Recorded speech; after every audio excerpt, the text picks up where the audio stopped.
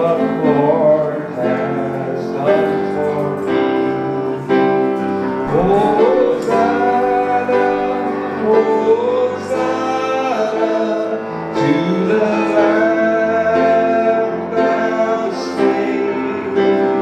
Hosanna, Hosanna, Jesus died and rose again. Let the weak say, weak say I am strong. Let the poor say I am rich. Let the blind say I can see. Look what the Lord has done for me. Hosanna, Hosanna to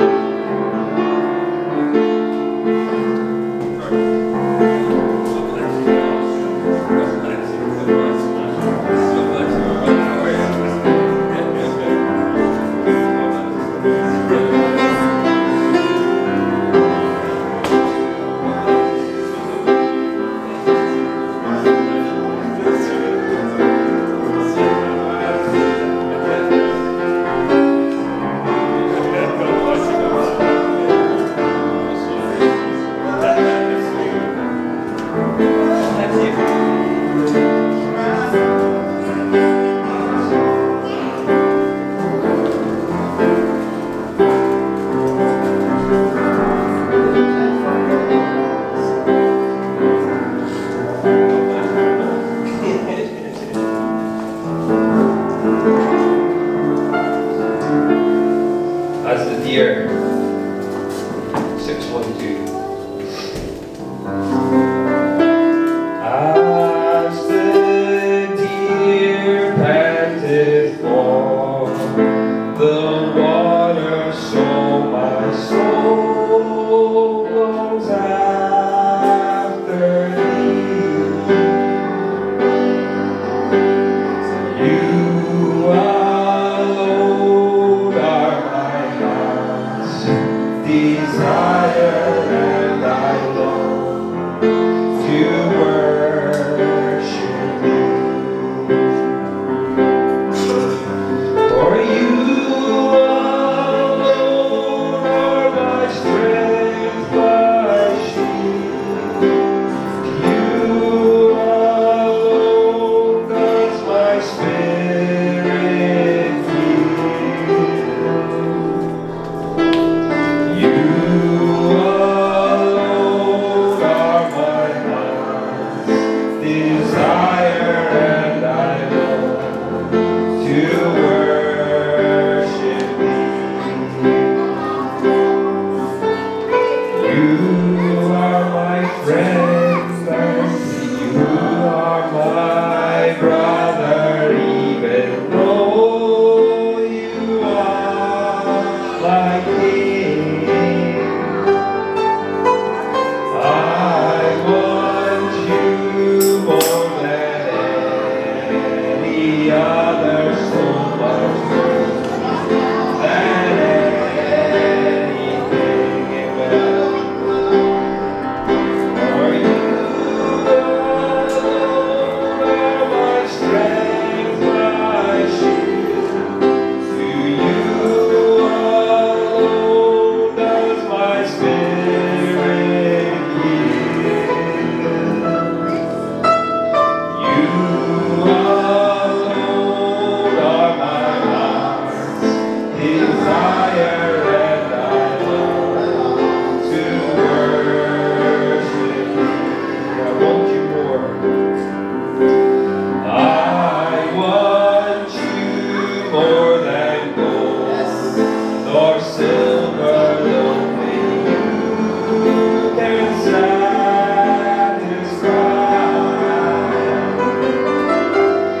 You alone are the real joy giver, and the apple of my eye.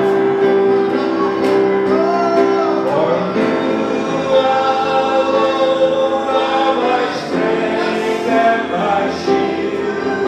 For you alone does my spirit yield.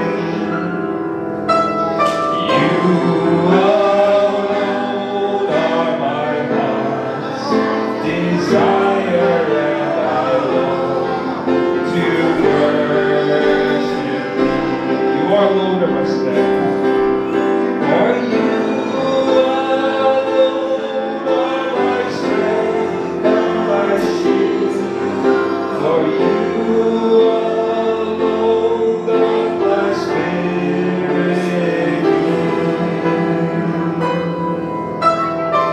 You alone are my heart's desire, and I long to worship thee.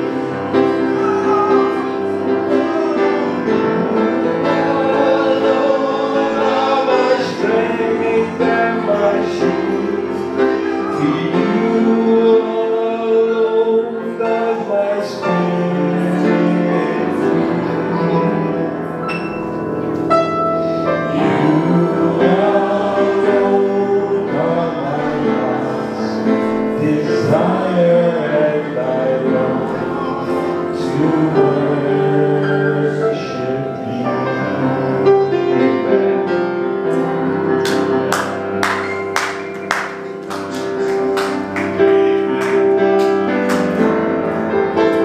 I'm gonna stay right under the blood. It's not in the songbooks, I'm sorry. I'm gonna stay right under the blood. I'm gonna stay right under his blood. I'm gonna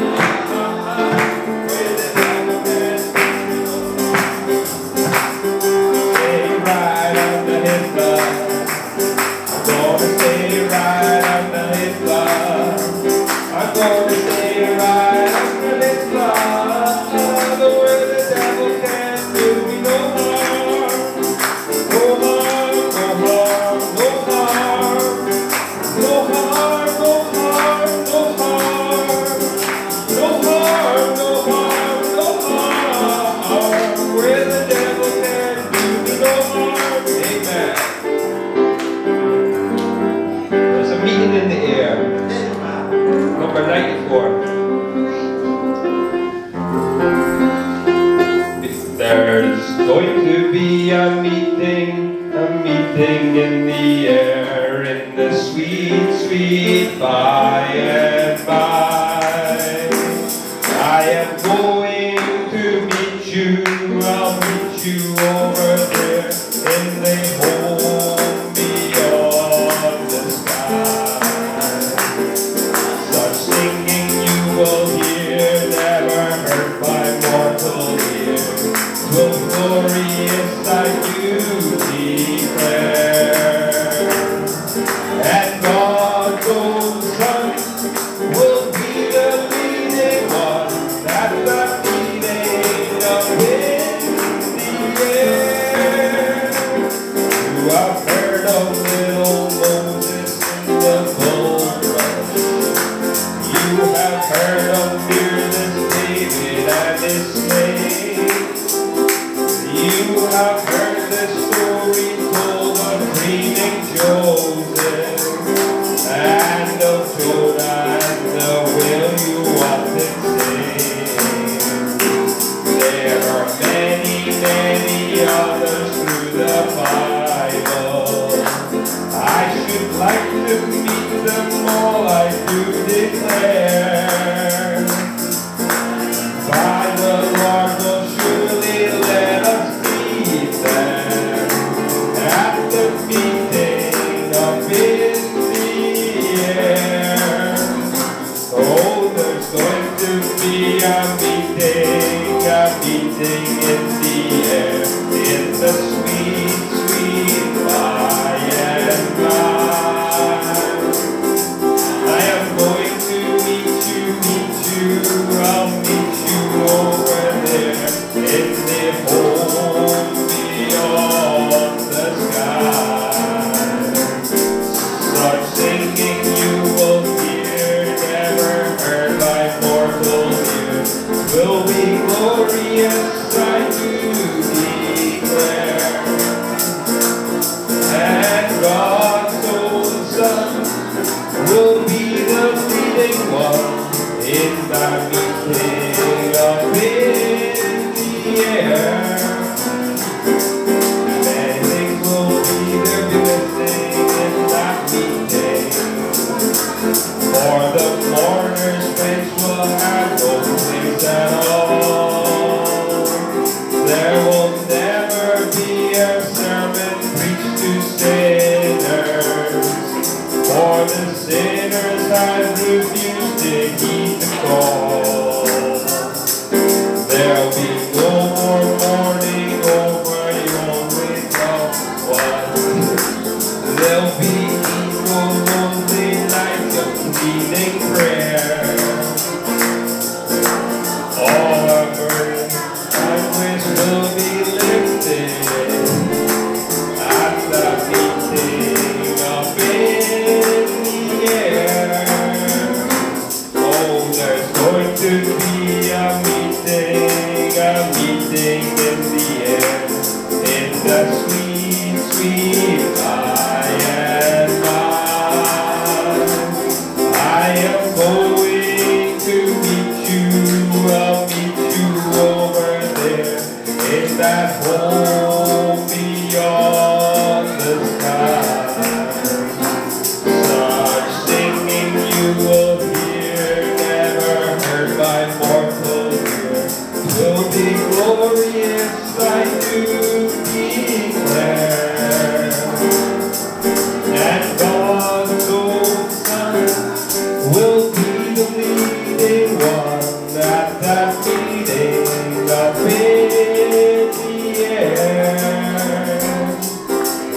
There the doubters will be missing altogether. All the skeptics will be absent.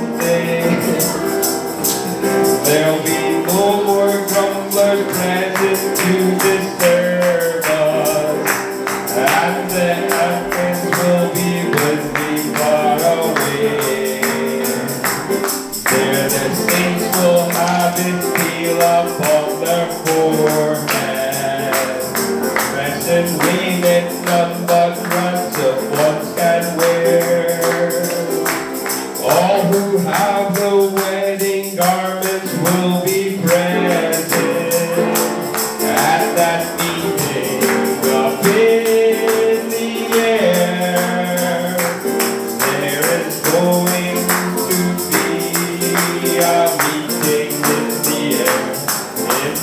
sweet, sweet by and by.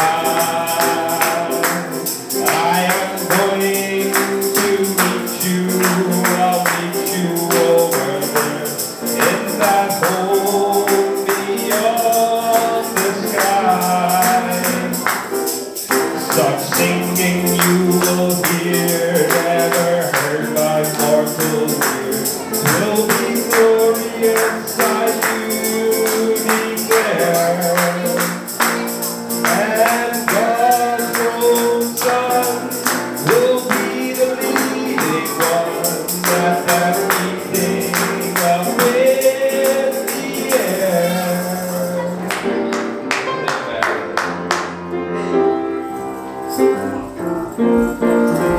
There's no one like Jesus.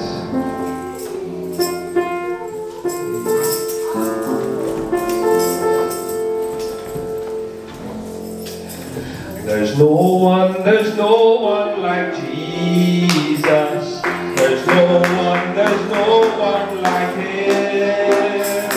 There's no one like Jesus. There's no one like Him. I searched all over. I've looked all over and over. I've run all over and over. There's no one like Him.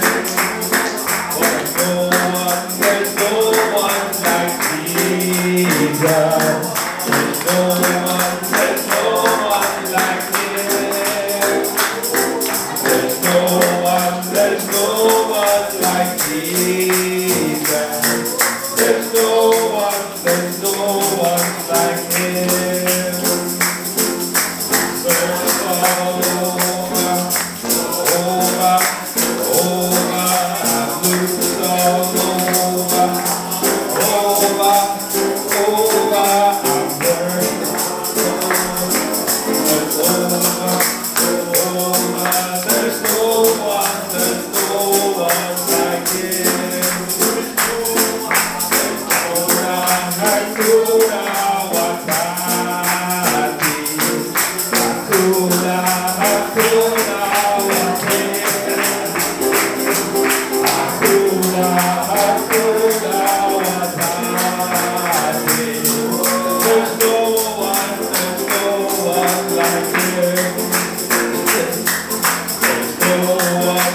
no one like Him.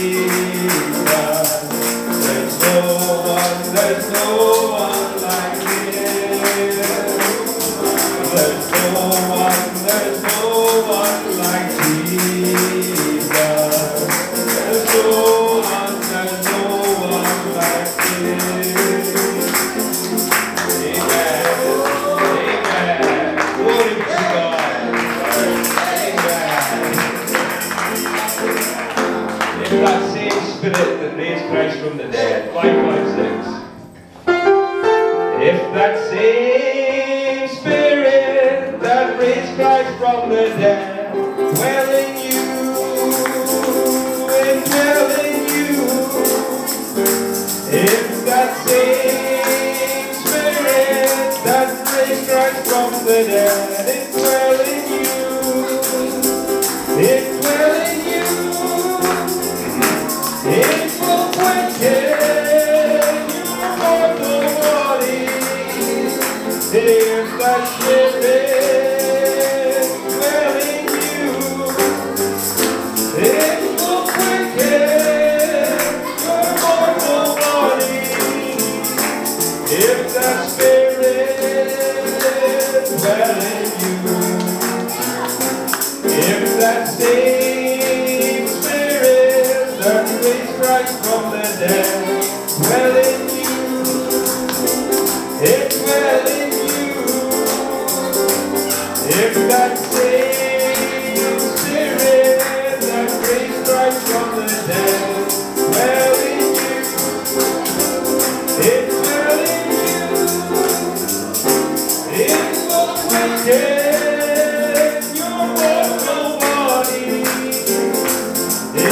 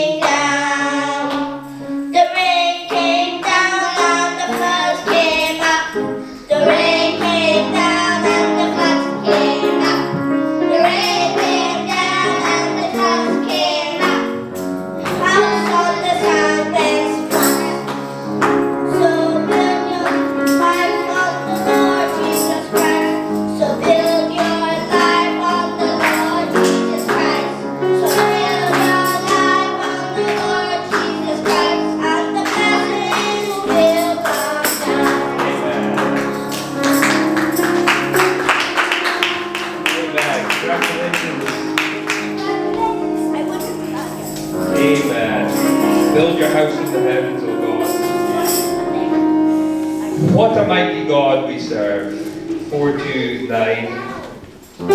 What a mighty God we serve. What a mighty God we serve.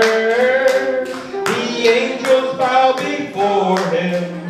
Heaven and earth adore him. What a mighty God we serve.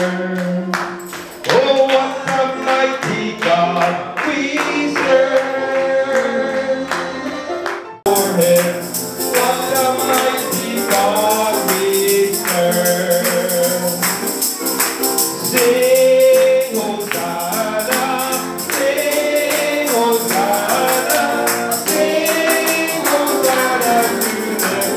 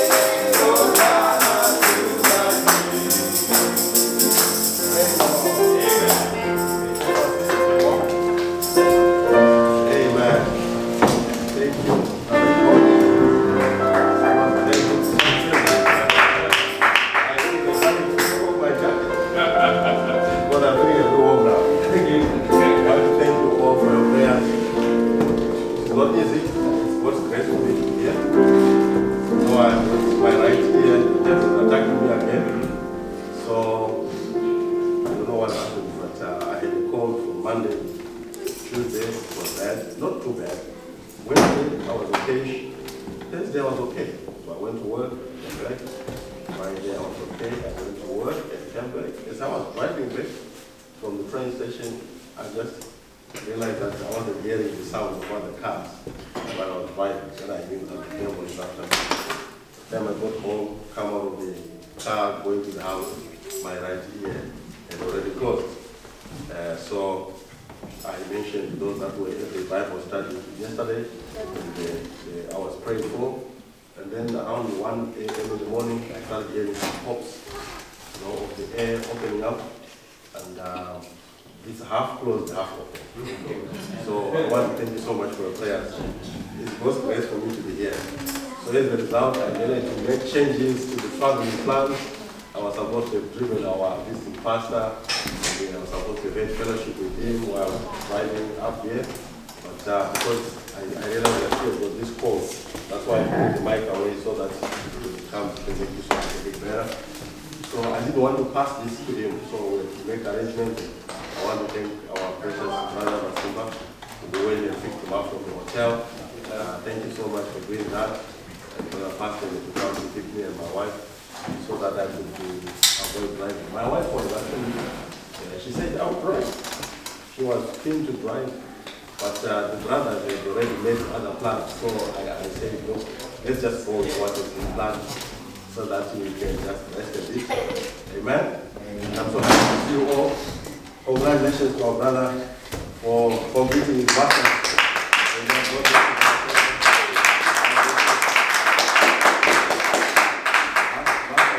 Petroleum engineering. Yeah, these are the guys that are trying to see, make environmental changes while they are drilling, so that we can have a safe globe. I don't know whether there's going to be anything called a safe globe. My Bible tells me that there's going to be banning, so I'm not too sure who is going to win. Whether the COP29 meeting is going to yield something, or the scriptures are going to manifest. So how many are ready to go into the rapture? So how many are making ready? Make sure that you are ready for the rapture day. This world is not our home. Amen. And thank you for those of you that have come to just support the outreach today. We have a few that I was expecting, but I don't seem to see them. Maybe they'll come after, later on, I don't know. But we thank God that you are here. Amen. There was a woman who was a washwoman at one time. She had a burden to invite a preacher to the town of a village. And she went around and invited people. And some had no doubt they promised they were going to come. And a lot of them said, we are not coming anymore, so forth. Then the time that the service was starting in the evening, guess who was at the meeting? The washwoman herself and the preacher. And only one person came of all those that were invited. And that one person is none other than Dwight Moody. And for those of you that like to read Christian literature, you know the story of Dwight Moody. He won many souls to the Lord. So it may be that we are doing this work, maybe just for one person to be fully ignited. And the Apostle Paul, when he goes into a city, he will stay there with one person. The prophet of God tells us that he will stay with that one person for the whole year. And then by the time that he leaves, that one person will be so deep in the message. Amen. Such that when he comes back after 3 years, that one person has got 20 souls. That they will also want to the Lord. So there's a singer who wrote a song that says, little is much when God is in it. So I believe that, like the prophet of God teaches us, you are never in the wrong as long as you are in the missionary field. You may not see the results the day that you are working, but the prophet of God was inspired by God. He has already pronounced, you are never in the wrong. So Brother George, I want you to know you are never in the wrong. When you are doing the missionary work and you are trying to win your cousins and your family and everyone else that will give you audience, just know that you are never in the wrong. That's right. At your workplace, when you're trying to win your friends, just know that when you are doing that, you are never out of the will of God. When you are doing missionary work, you are always in the will of God. That's right. So I want to encourage you to press on. And this day we are so blessed.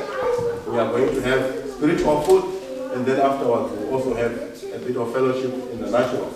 It is not only the Lord Jesus Christ who would, after preaching, say, give them some food to eat. We do that also. So today is one of those days. After the preaching, we are going to have time to fellowship. I don't want to waste the preacher's time, but allow me just to read the scripture, and we pray. We'll hand over the pulpit to our visiting pastor. You don't have to stand up. I am just reading this scripture so that we can invite the minister. Ephesians chapter 4. A verse that I love the most when I'm talking about visiting ministers. The Bible says from verse 11, and he gave some apostles, and some prophets, and some evangelists, and some pastors and teachers. Why did God give them? Why did God give all these gifts? You don't just give gifts for the sake of it. If you just give gifts for the sake of it, I am inviting you to change the way you give gifts. You must give gifts for a purpose, with a reason. So God's purpose for giving us all these gifts, he says in verse 12, for the perfecting of the saints, for the work of the ministry, for the edifying of the body of Christ, till we all come into the unity of the faith. Praise the Lord. That's why the scriptures, I love them. You know, it does not say till we all come into the unity of, you know, how we see things 100%.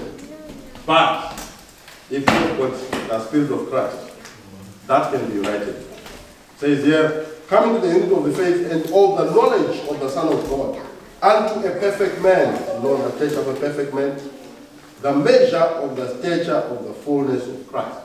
When we are now with Christ in us, then it is no longer us that is living.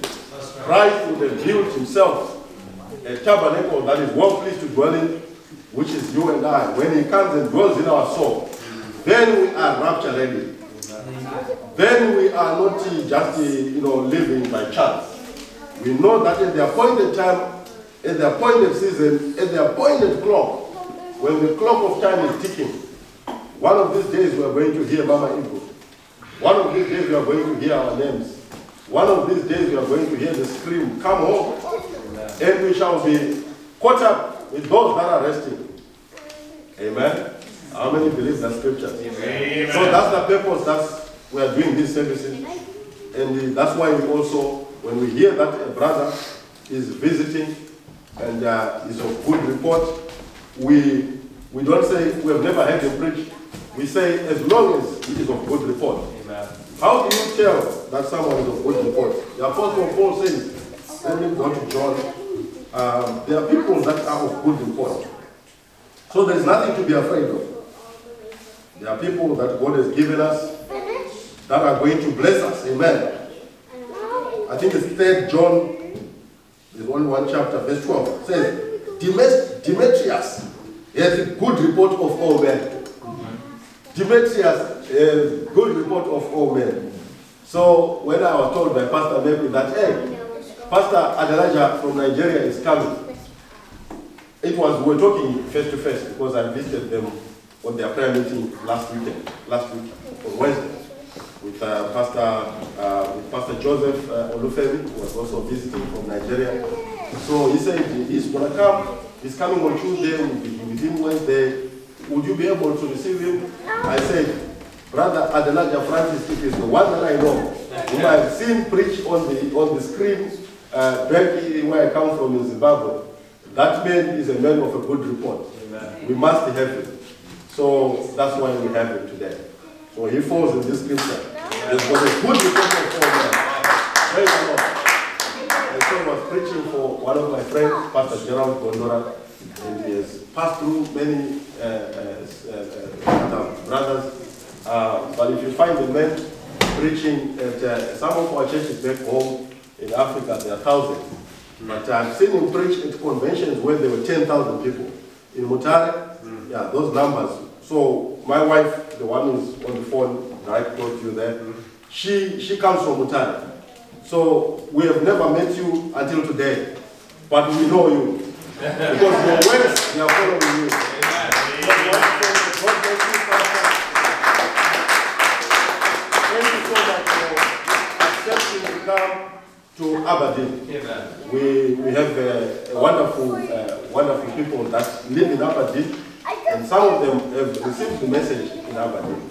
Some of them, they came with the message already and delivered, and God is working. And we want to thank you for coming. It's not about numbers, but the love of Christ that is in your heart. We say, may God bless you and thank you for coming. Because we want to preserve our time, let us just rise to our feet. I don't know, Brother George, maybe you can lead us a chorus. Maybe welcome, I don't know, something like that. As we invite the preacher to come and take the place. Just a chorus. We invite the minister to come take his place. The Messiah is the King of Kings. The Messiah is the Lord of Lords. The Messiah is the King of Kings. The Messiah is the Lord of Lords. The Messiah is the King of Kings. He is Lord of Lords. The Messiah is the King of Kings. The Messiah is the Lord of Lords. The Messiah is the King of Kings. Hallelujah. Messiah is the Lord of Lords. Amen. The Messiah is the King of Kings. The Messiah is the Lord of Lords. He's the King of Kings. He's the Lord of Lords. The Messiah is the King of Kings. The Messiah is the Lord of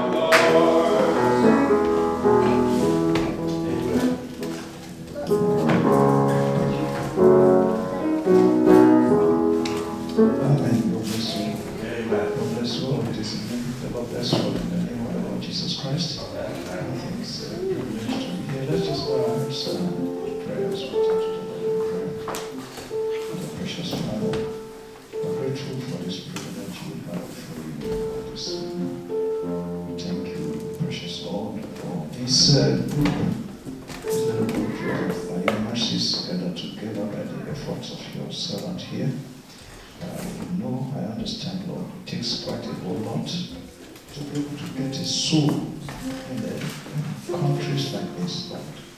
Precious Father, and to even have this much trying to serve the Lord and trying to hold the standard and bear the banner of the saving grace of the Lord Jesus Christ and post it high. We are grateful, count it a privilege to be part of them.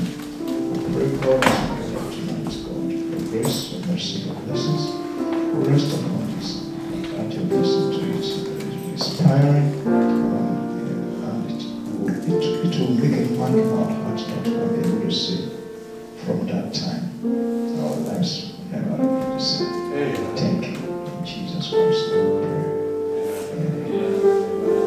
God bless you. Thank you.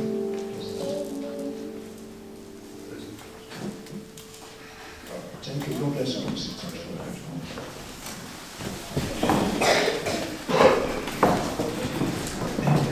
Amen. God bless you today. I certainly thank you very much for Pastor.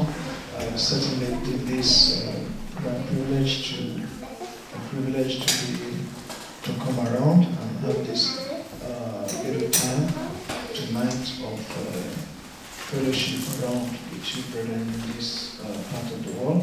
Amen. I think I've been to England a couple of times, for a number of times, but I think this is my first time I've been around here in Scotland, and then also in Aberdeen here. Amen. Very well. I think I've only read it in geography before. So I think it's such a lovely country. I was telling the brother brought me along and said, wow, I love it around here like this, where I do not like so much of city life. Back in Nigeria, I live far away from the city. I think my place is more kind of a rural place like that, and there's not too much of population there. And coming around, and I see the prairie, the mountains. My goodness, it just looked like I should get a place next door here.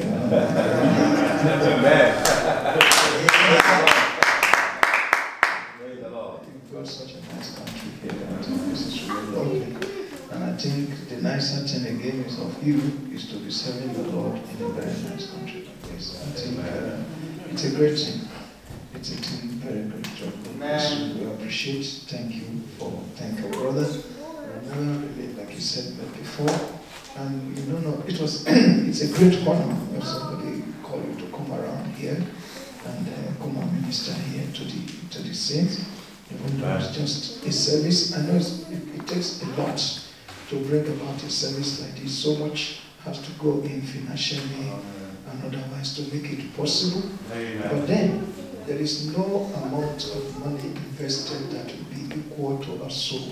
Amen. Amen. Just imagine how you're just announcing finishing petroleum engineering. Just imagine the worth of the oil alone in this place. But think about it. And then think about it that all the gold of this world, all the minerals, all the platinum, all the uranium, all the agricultural fields, all the water, everything, put it all together. And the Bible says, the prophet of God said, his soul is worth more than 10,000. The whole of this world is not even worth one of you sitting down. Amen. It's a serious thing. That is because the only thing that could pay for you is the blood of God himself. Amen. Nothing. So it's such a great and wonderful thing. So we're so grateful to the Lord Jesus Christ for this privilege. Thank you. And I know it's countries like this for us that lives in the prairie and the villages, in little cities, it's very easy for us to stay long in church and just have a good time together. But out here, everything has time. So we've got to be careful and run fast and everything like that. So we will do the best we can to be sure we keep you right in the time of the study and we don't miss it. God reach the grace in Jesus' name. So tonight, or this evening, by the time the day is like this in my country, I know it's already night, so, so I'm not used to it getting done around 4 o'clock. So it's fine. So this evening, by the grace of God, with the little time we have, I thought of so many things coming in my mind to share with you. But I just thought, finally, I just zeroed on a thought to be shared together around the table of the Almighty God. Let us have a stand and take a reading from the Bible. Stand. The book of Matthew, I'm going to read chapter 4. The book of Matthew, chapter 4.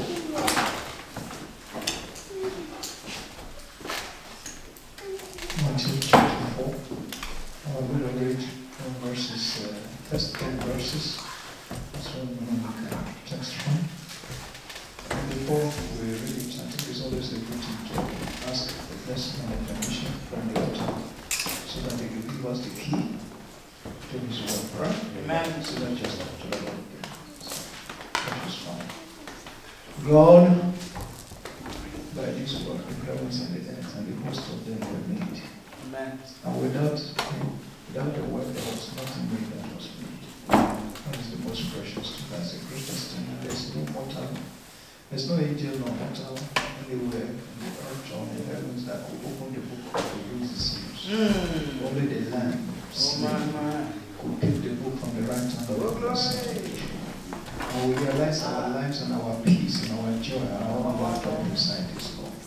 The key to our peace, our life, our joy, our all lays right here. Even our day-to-day living and running.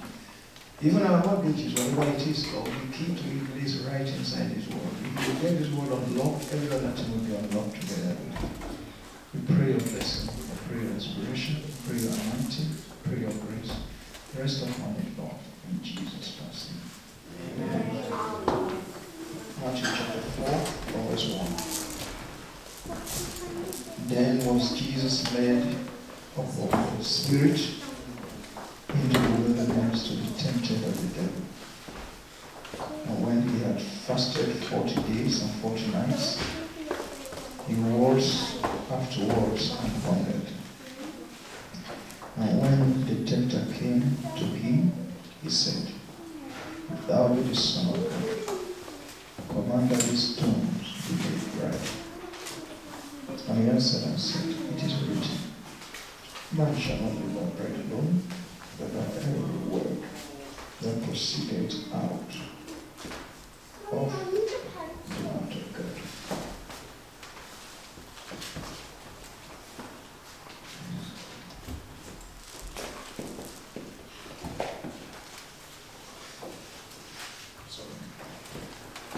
Then the devil taketh him up into the holy city, and setteth him on the pinnacle of the temple, and said unto him, If thou be the Son of God, cast thyself down. For it is written, He shall give his angels charge concerning thee, and in their hands they shall bear thee up, lest at any time thou dash thy foot against a stone. Jesus said unto him, It is written again, Thou shalt not tempt the Lord thy God. Again, the devil taketh him to an exceeding high mountain. And I want us to really look at this last one closely. Every one of them is very rich, but there's this particular one I want us to focus on, the last one, the final assault of the devil. And again, the devil taketh him up in an exceeding high mountain, and showed him, I want you to look at it, and showed him all the kingdoms of this world. All the kingdoms of this world.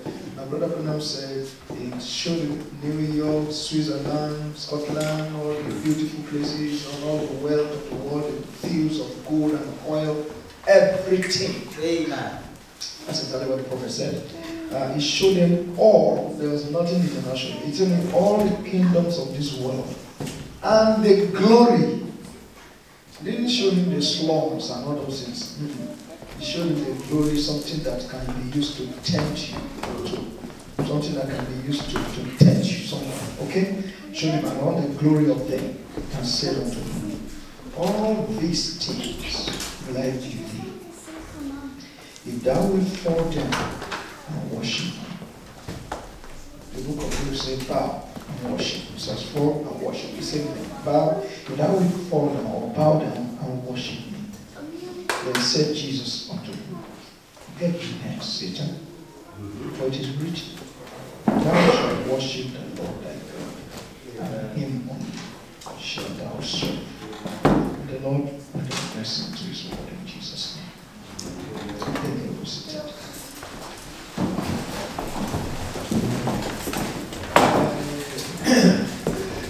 For this little time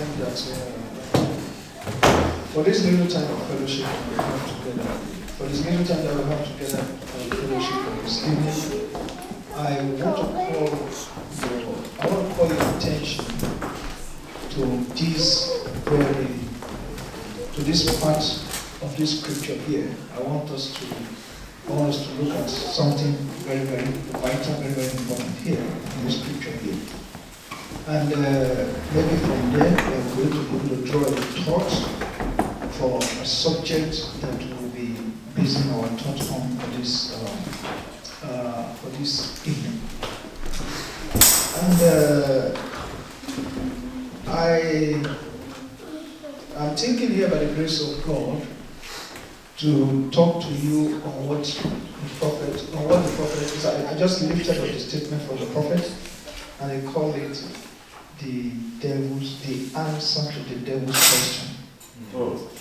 Amen. The answer Praise the to Lord. the devil's question. Amen. Yeah, because as we're going to see, the devil has got a question for everybody, young or old, male or female. You understand? Weak or strong, it doesn't quite matter. But in order to get our thought crystallized to that point, I would like us to look at something here.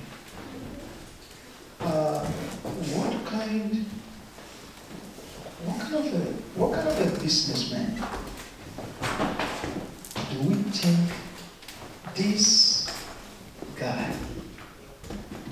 What kind of a businessman do we take this guy to be? This guy, the devil. What kind of a businessman do we take him to be? I want us to take a little look at who we are dealing with here. This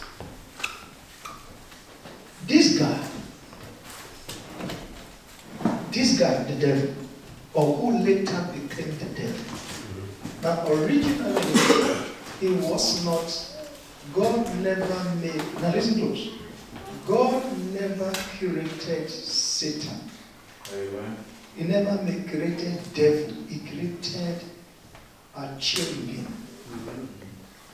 That is called the son of the morning, which is called Lucifer. Lucifer became perverted to become Satan. God actually does not create evil in the sense of creating evil. There must be evil. Every creation is a program.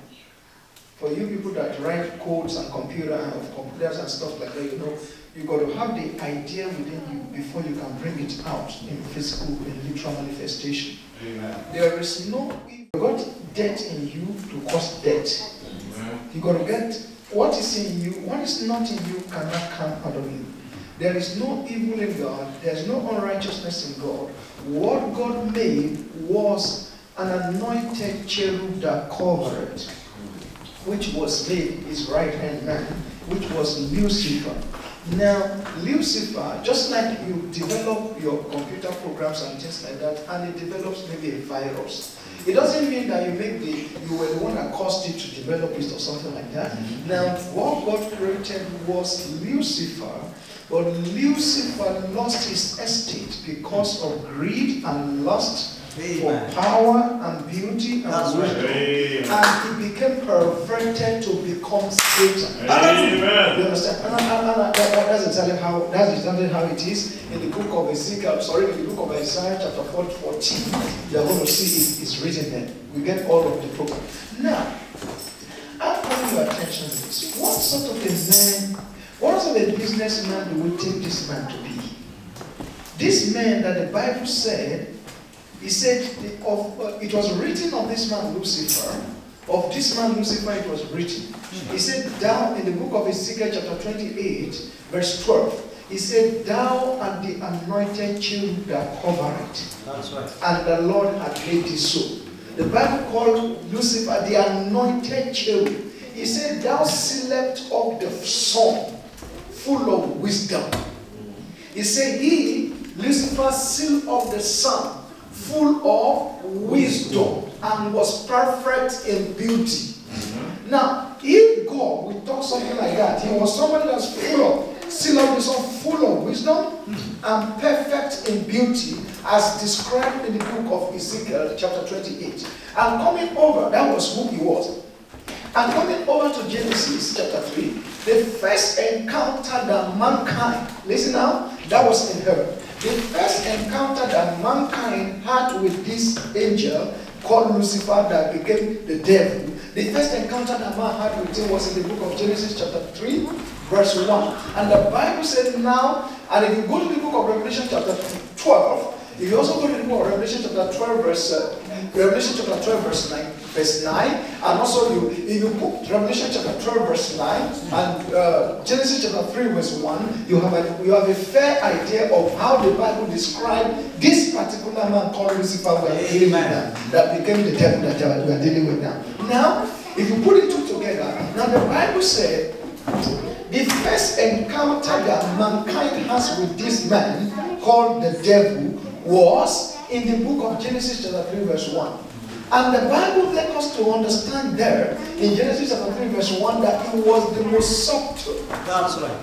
Yeah, the Bible tells us there are all serpent that is called the devil and Satan. And the Bible says he was the most subtle of all the beasts of the field.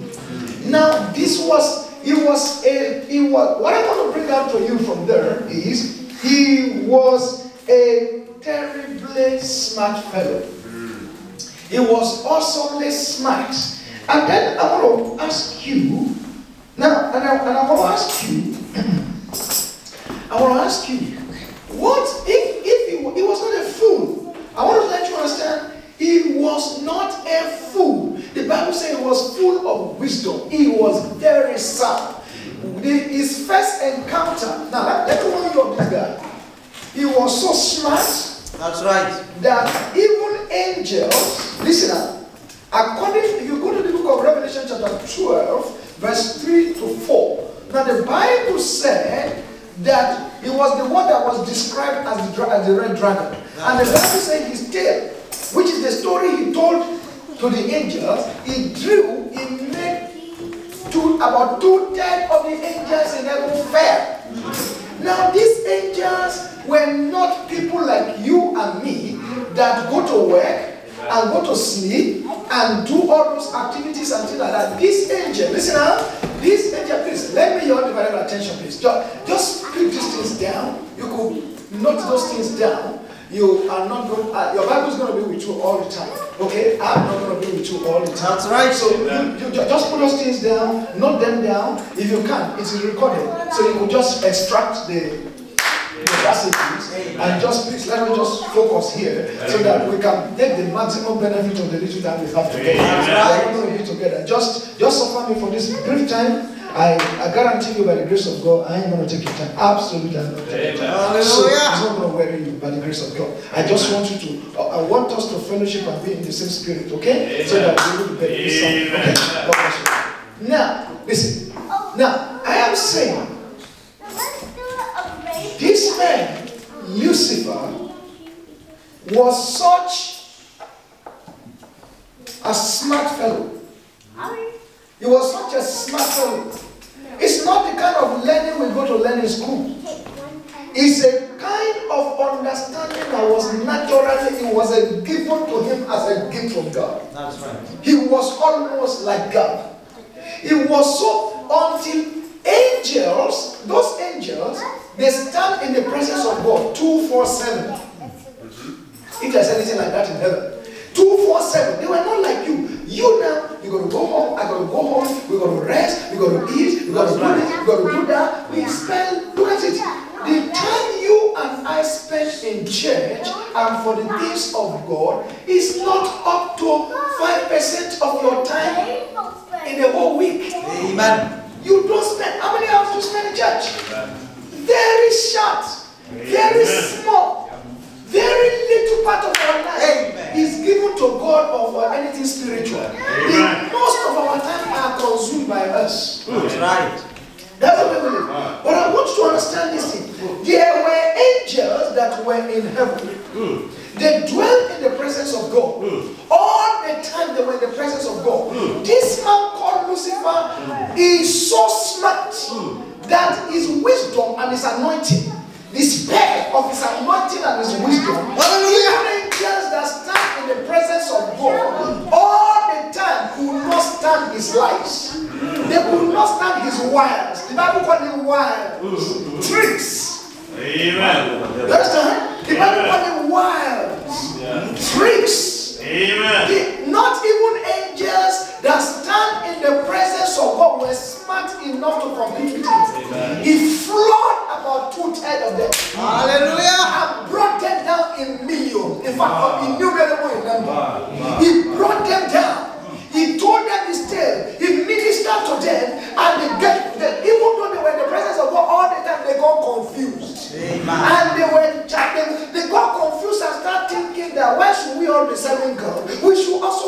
honor to the devil, to Lucifer. He should get worship also. They felt God alone should not deserve the honor, should not deserve the honor of worship. How could the devil convince people that were permanently in church? People that were permanently around the throne of God, not around a human pulpit. Not around a human pulpit. It was not a human being preaching to them. It was Jehovah God person that was on the throne. And they were looking at it like this. They were looking at him like this, worshiping in his presence all the time. And yet the devil deceived them. Wow. Hallelujah. His anointing was so captivating. That's right. His speech was so powerful. He was so irresistible that as they listened to him, they fell for it. That's right. He is so smart. And that was the way it was with angels in heaven. And when he landed on earth, and he confronted our first parent, he brought them to the ground. Wow. In 1 minute, in few minutes discussion, Mother Eve was on the ground. That's right. In 1 minute discussion, he knew exactly where to hit. Brother Brown said he knew the human nature so well. That's right. He was part of the fellow that he was the one that helped pervert the nature of man. He knew where to touch. In few minutes discussion, he has flawed Eve. And after flawing Eve, he used Eve now as a tool to get the Adam that he knew he could not directly get. That's right. Nobody taught him all this principle. That's what the Bible said. Having sound wisdom and understanding, that is the kind of fellow we are dealing with. That's right. And you remember when he was to confront Job many years later, you know, he told God, Job said, have you considered my son Job is perfect? Satan said, oh, yeah, of course, why won't he be perfect? You bribed him to serve you. You gave him, look at him. He's healthy. His wife is not barren. He got good job, nice food. He got everything. Why will I serve God? He accused God of using blessings to bribe Job to be faithful to him. And he said, you know what? Abraham said, you understand what the devil did, you will know that Satan knew about human nature. That's right. He said, let me touch his properties. Oh, These are the very, listen. These are the very things that make you backslide. When just jobs are not working out, mortgage is not going, you begin to feel, where is God with me? If God is with me, why is this? Why am I not buying? My fifth car? Why am I not finishing my mortgage? Why is that? He told Job, he told God, it was because everything is fine. He said, let me touch his substance. And I will prove it to you, human beings being who they are. They only serve you because they are doing well. They don't love God. They love God's favor. There's a difference between loving God and loving his blessings. So he told Adam, he told God, it is because he did it, but he gave you all of these things. He said, let me touch him. God said, okay, you know what? Go ahead. Go ahead. Brother Brown said, what he told God then means, watch his move. When he first of all started wrecking Job's companies, he started tearing to pieces Job's businesses. He started wrecking it one after the other. He made it and he made it in such a rush, such a torrent, so as to cause a consternation, so as to daze him and bamboozle him and confuse him. Amen. You know when calamities begin to fall, one after the other, you get confused. And when Job was still standing, you know the next thing he did? I want to know how smart this guy is, how dangerous he is. He went and told God. He said, you know what? Don't you yourself God know, God? that a man has, he will give for his life. Yeah. Don't you know that he will give everything for his life? After all, if you point gun to somebody's neck and say, hey, your life or your car, we drop you the car, right? Oh, yeah, your life or your house. Yeah. You drop everything. You see, now we give up anything and everything to save his life. He said, because he said, so allow me to touch his health.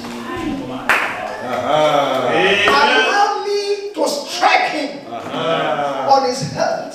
When his life is under threat, Brother Abraham said, that shows you he knows so much about me.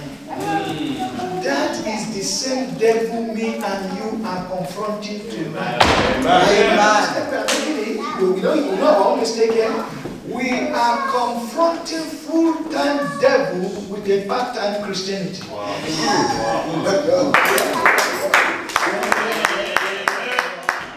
Yeah, the devil is full-time. It is me and you that are part-time. Part-time believers. Part-time believers. Part-time Christians. Part-time church-goers. And we think we are going to make it. It's not a problem. It has never worked. That's right. It didn't work before. It's not going to work now. Amen. Religion is not for Africa. It's not for poor people. Religion is not a solution to money problem. Religion is not a solution to poverty. Jesus did not come to create money. Jesus didn't come to create money. He came that he may give life. That's right. Are you there, brethren? Amen. Now listen. This is the God. Amen. Is this same devil? Is this same devil that me and you are dealing with? Now, let's get to our subject. In Matthew chapter 4, I want to ask you, I want to call your attention. That what sort of businessman do you think Satan to be? Somebody that's smart enough to floor angels like him. He floor angels, he floor men, he floor women, he destroy anybody he confront. He faced David, he faced Abraham, he faced there was no mortal that could stand him. Amen. Now he faced the Lord Jesus Christ. Listen close. That's a lowercase. What kind of businessman do you think he is? What businessman do you think will offer the whole world? What was the last temptation? What was the last temptation?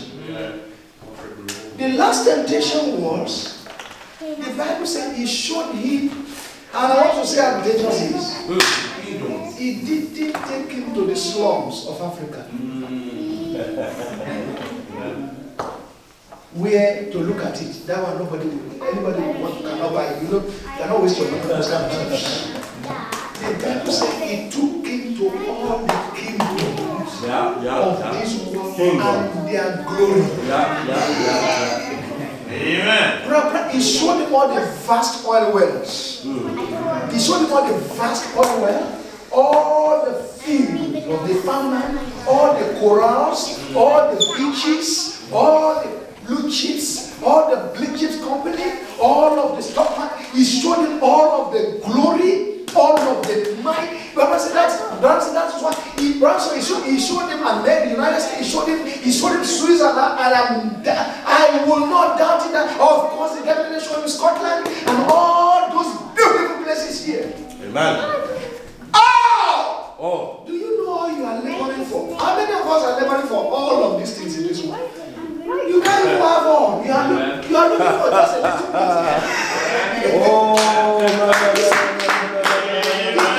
You know what? The very thing that is keeping you in your house, why you cannot serve God and come to church, is just not up to a slice of this world. Hallelujah! Amen. You can't even have all of UK, not to talk of all of the whole world.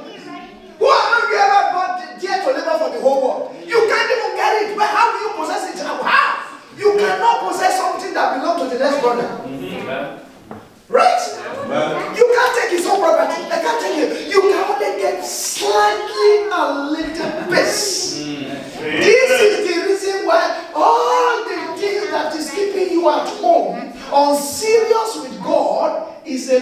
peace of this world. Wow. Amen. He showed him everything. He showed him all the beauty queen. Yes, sir. If you think you want to be, you are pretty, and you want to demonstrate beauty, look, he showed here, he showed Jesus Christ beauty queens far beyond you. That's right. Amen.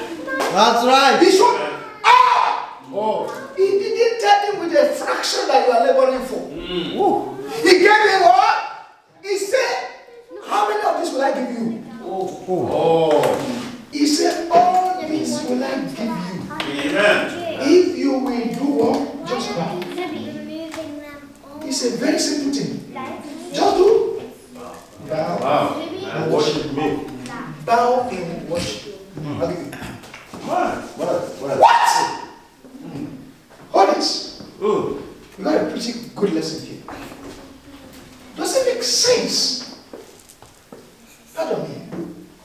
Does it make sense for me, the day you see me, listen, I own this, all of this Aberdeen here, all the land, all the oil. I understand this is your oil region, huh? All the land, all the oil, huh? You know how much it is to just get one apartment to buy? To buy one apartment, you know what it costs? And I now have all the land, all the oil, all the house, everything. Everything. And I said, I will give you if you just hand over this song to me. Does it make sense? Does it make sense? Who does that kind of business? I don't know whether you're getting my point. Does it make sense? No. Just like say, I will remove this mind. Cardigan? And I will give you, if you will give me, if you will give the whole of Scotland, I will just exchange you. Who does that kind of exchange? Who does that? What kind of business is that? Did you think this man called Lucifer to be a fool? To own the whole world. And offered willingly, not a bargain, to hand it over to the Lord Jesus Christ for just a bow. Amen. You know what the issue is? You know what the issue is? It is you, please don't miss this. It is you and me that don't know value. It is you and me that don't know what? Value.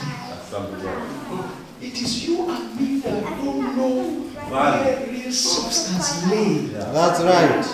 You and me, you know what? We think we know a whole lot. We learn a lot of books, but we are not wise. There's people, a lot of difference between being brilliant and being wise. Amen. Hallelujah.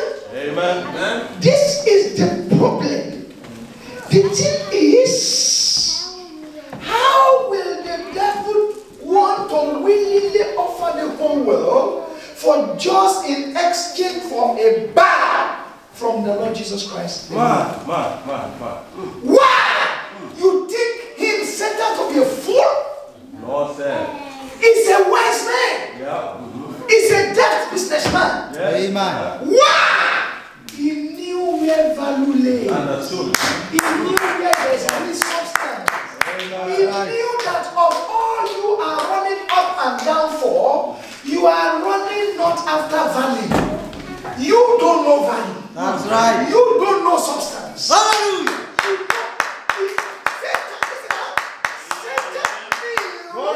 That the real value is the word. Amen. Satan knows. See, Satan knows a secret that you don't know. Now, let me tell you, Yes, sir. what runs this world is secrets. That is why some people in this world are called the elites.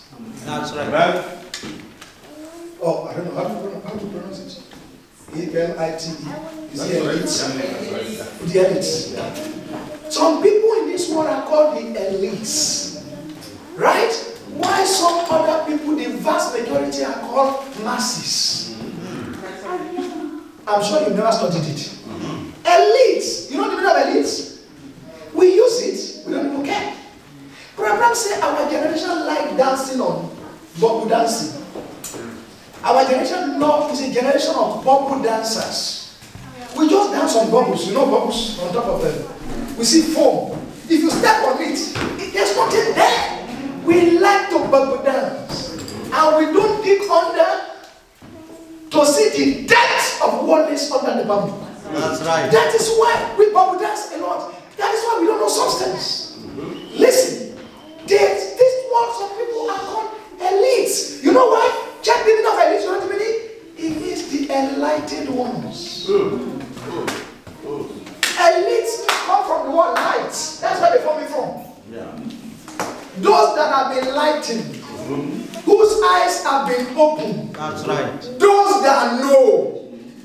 Those that have the secrets of this world. Yes. And the rest of you, there are few people, and they are actually called the ruling class. They are very few. It's a club. What it? And the rest of the people, you know what they call you? Masses. Go and check the word mass. Anything that occupies space and have weight. Mass is anything that occupies space and have weight. That is why they gave you, they formed what they call for you, they give you a social media. Which is not real news. And social media is where a lot of you kill yourself. All your time is devoted to social media. And there is nothing real there. It's meant for weak minds. That's right. It's meant for light folks. Hallelujah. Amen. It's meant for riffraffs. It's meant for light folks. That's what they tell you there. And Beyonce has just bought a ring that is worth $10,000 and so.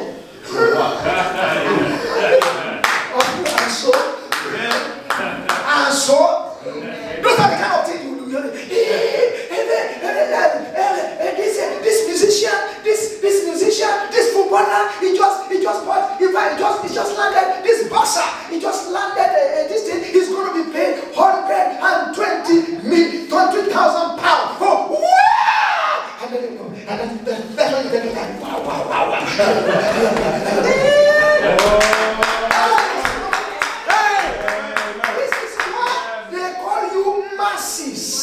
That's right. This is why they call you masses. They call you followers. Listen. One time I was listening. Somebody told me something. Only asked me a question. He said, have you ever seen Bentley, Lamborghini, Ferrari being advertised on CNN and televisions and all of those things? On social media? He said, have you ever seen it? Yeah. I said, no. He laughed. He said, because those that drive those kind, they don't watch those kind of news.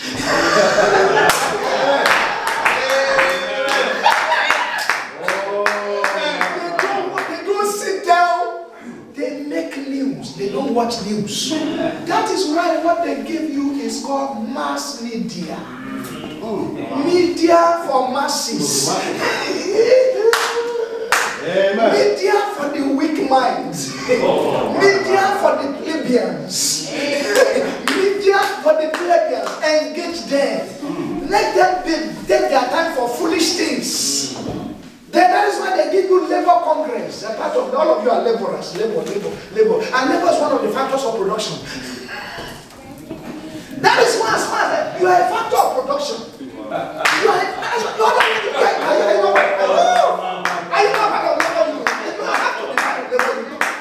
You are the labor. Have you ever seen the prime minister? I told the president the other day, I said there is nobody, there's no common man in the House of Commons. Everybody that are in the House of Commons are rulers. Oh, I mean your House of Commons. Yes, that's true. Who is the common man there? There's no common man there. Everybody you see there are not common, but they have to use that name because they know your masses only live with nomenclature. Once they package names for you and do a lot of painting, they keep you busy. And your mind is occupied for weak beggarly elements. That is what St. Paul called the beggarly elements.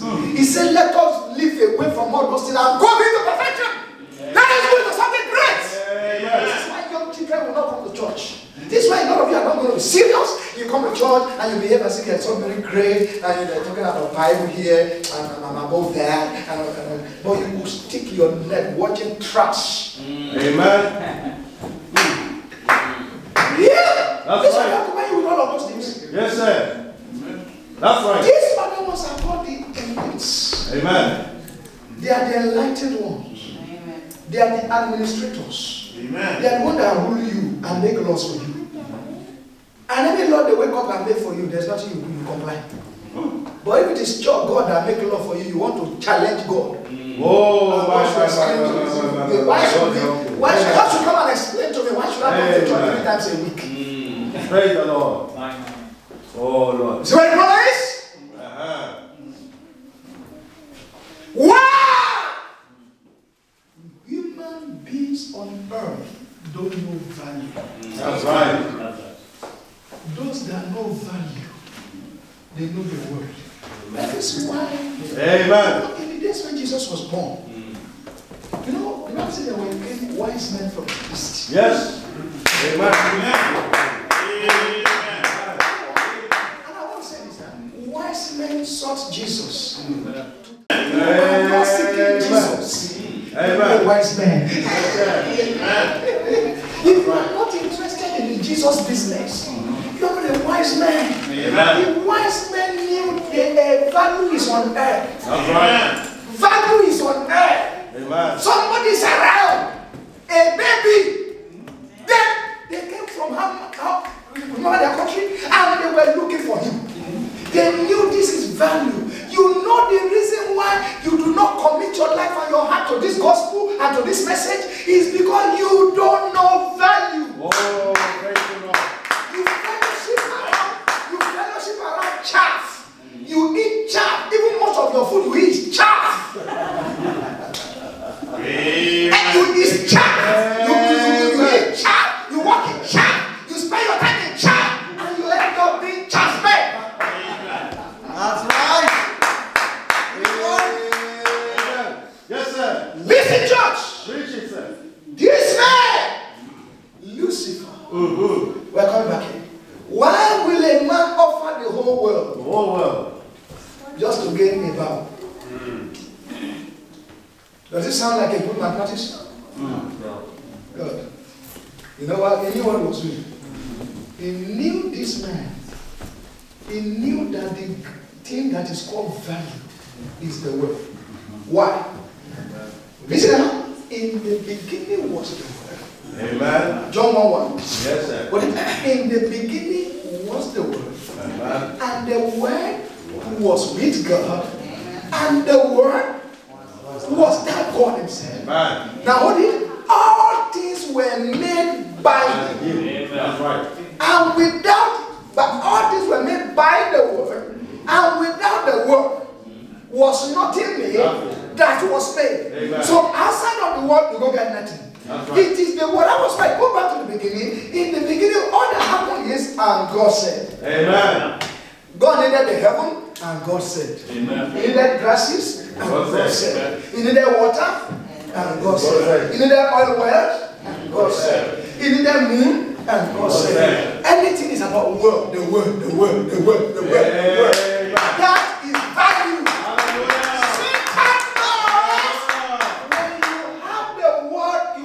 Everything. So, if somebody loses every other thing and he still has the word, Amen. he will get everything back. Yes, Because it was the word that made all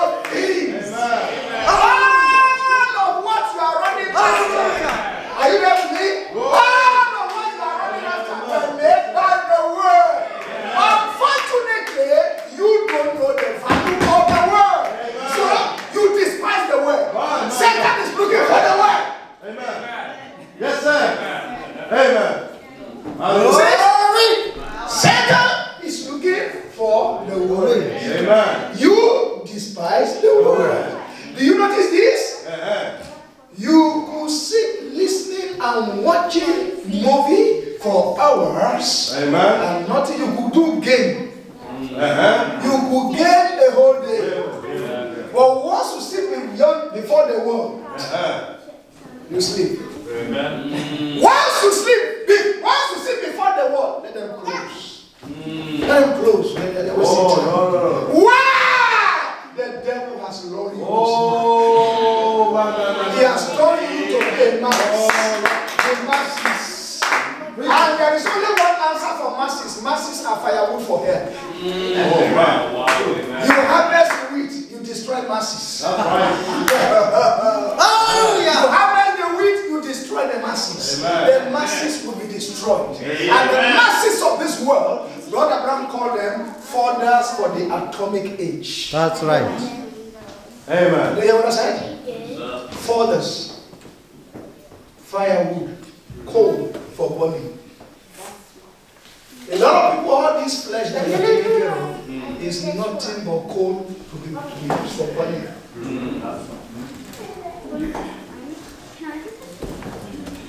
Hallelujah. Amen. This is why this guy, you know what he wanted to do? He wanted to get the word from Christ, Jesus. Jesus was that word. Yes, sir. And he knew that if he could extract the word from Jesus, whatever is left of Jesus will be chaff. That's right. That's right. Oh, Oh, blessed be the name of the Lord. Blessed be the name of the Lord. The word is value. Amen. The word is substance. Yes. The word is the ultimate. Amen. In all you're getting, get the word. The word is all that matters. Anywhere there's the word, God cannot allow that place to sink. Because it's going to take care of the word. Whatever does not have the word, listen. Farmers don't just waste their time weeding and cultivating and spraying and things where there is no seed. That's right. Amen. That's right. There's a lot of plenty grasses in it. Amen. They don't go there and clean it. They look for where do we have wheat? Amen. Where do we have seed, crop? Yes. This is where they section out. Amen. And they take care of. They build fence around it. Amen. They watch over it. Yes. They put a label on it. Amen. Wow! It's because he's holding a treasure. Amen. That's right. You are not holding the treasure of Jesus Christ, the Word. Amen. Inside your heart, you are an ordinary bush. You are an ordinary bush. You could be set on fire anytime. You could be destroyed anytime. Let me tell you, there is only one thing that is going to spare you. If anything is going to go, God is going to find out, is there my word around that place? That is what determines whether you should die quick or not. Amen. Praise the Lord. Amen. Amen. Blessed be the name of the Lord. Yes, sir. So, what are we saying, friends? If you understand this is why when the devil went to Jesus and he was saying, you know what? Just give me a Bible. I will hand over. He knew that whatever he was holding were chaps, were offshoots. The real thing is that word. That was what he wanted. We must begin to think tonight. What are you living for? What are you spending your life for? What is dear to you?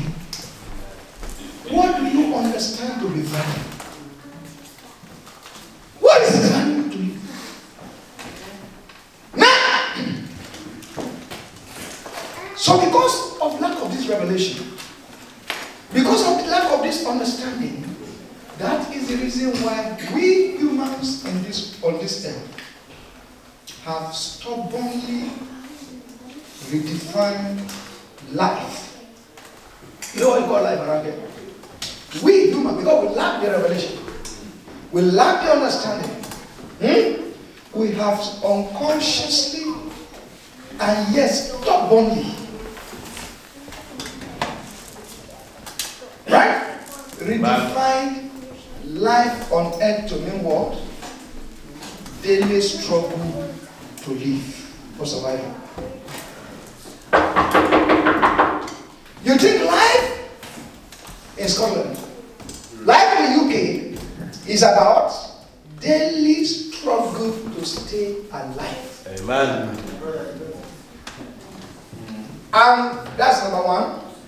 I want to say how we look at life. And I'll prove it to you. We define life as what? Daily struggle to keep alive.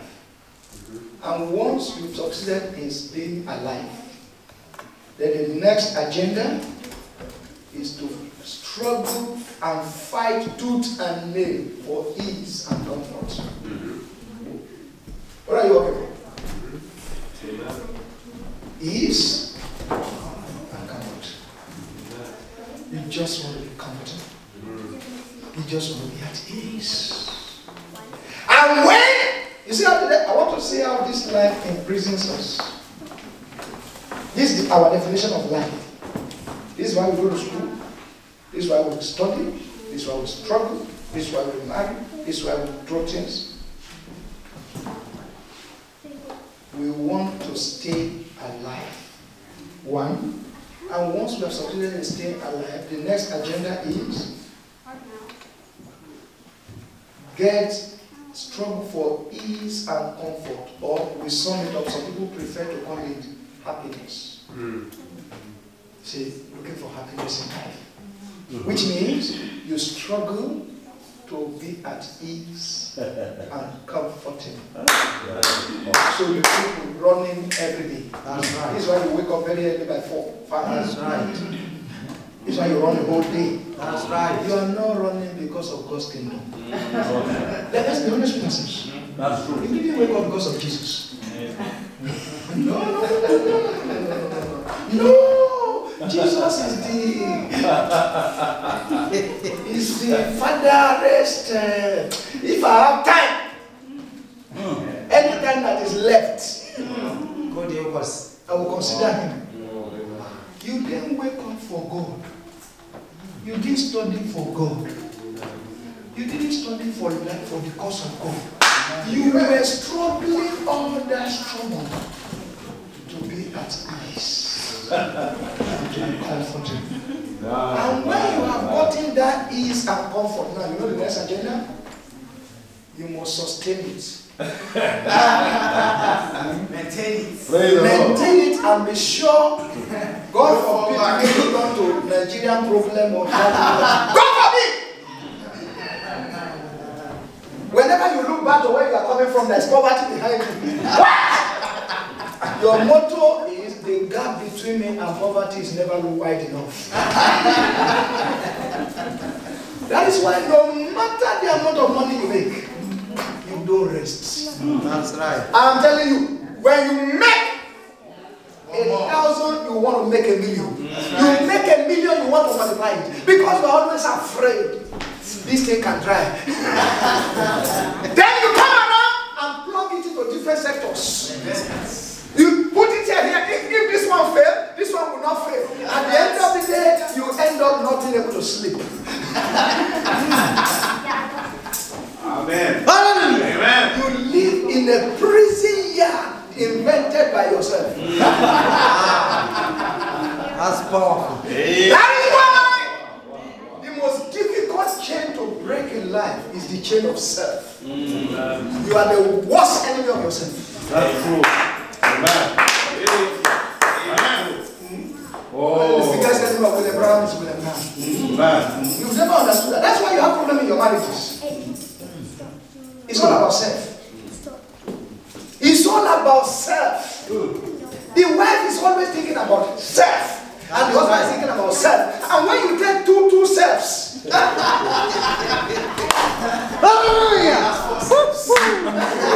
when you take two selves and join them together in a house, and force them to be inside one house, they fight. It becomes they engage each other.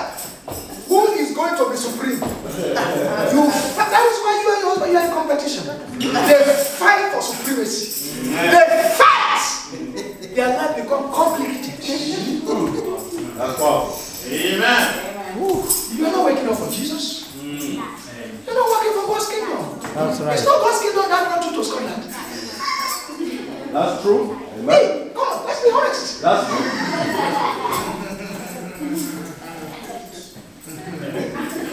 You were saying you were making bread. For ease.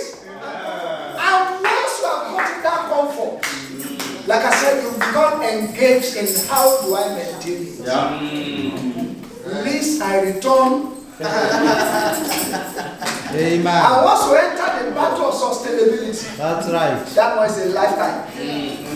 You fight it all the days of your life until it's time to go. So at the end of the day, what have you achieved tonight? You know what you do? No wonder the songwriter wrote, must I go and empty-handed? Does my dear Redeemer meet? Amen. Not one day of service given, must I empty-handed go?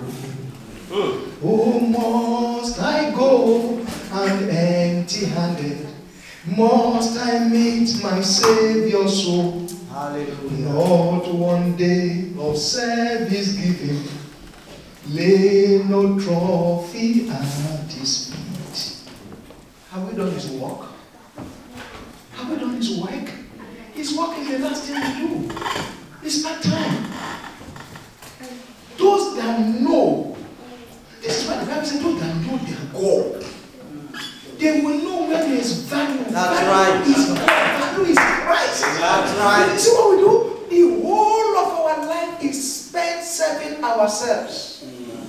And when you finish serving ourselves, the new generation of gods, how many of you know the new gods of the land these days? You know the new gods? Children. They are the small gods. They rule the parents. Anything they want. Anyhow they want to live. They dictate. Children know what they want. It's parents that don't know what they want. Have you noticed your child?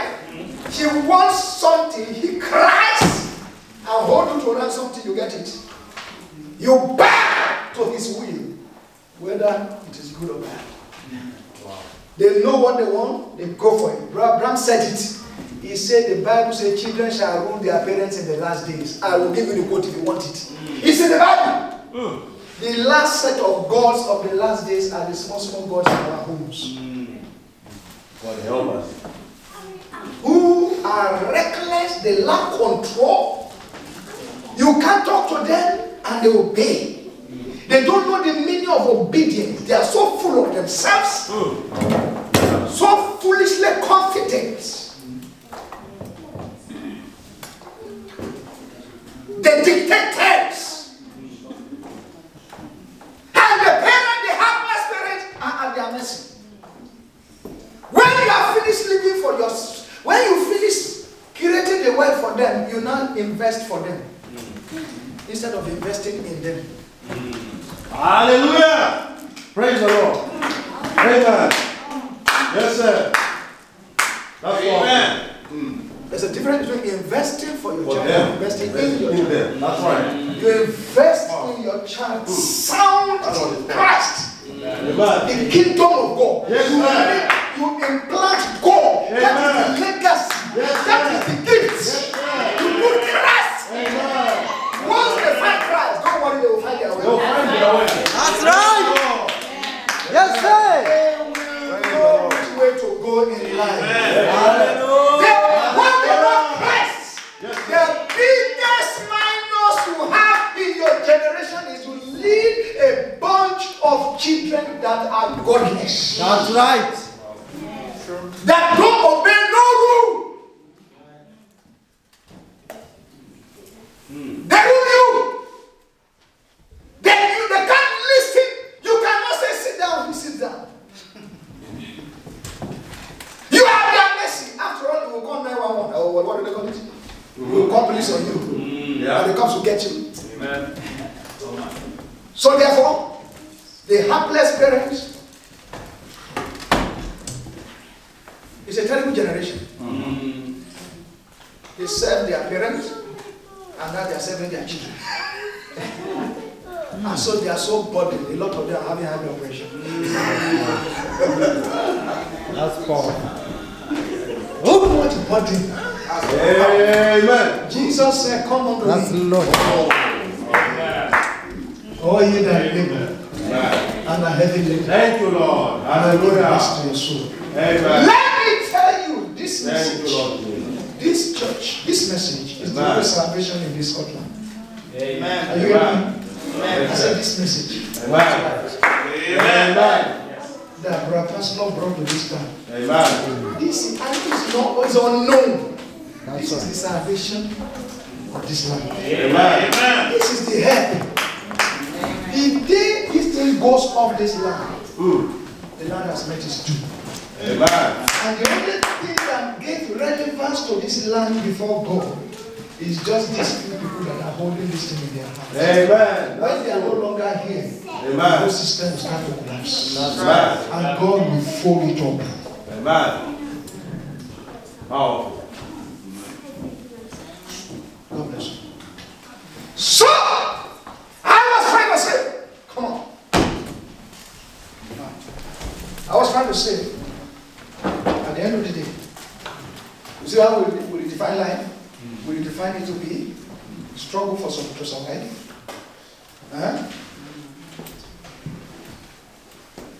Look at that place. Have you seen a sign on the door? That's a sign of what? Emergency. Exit, right? Alright? Why was it put there?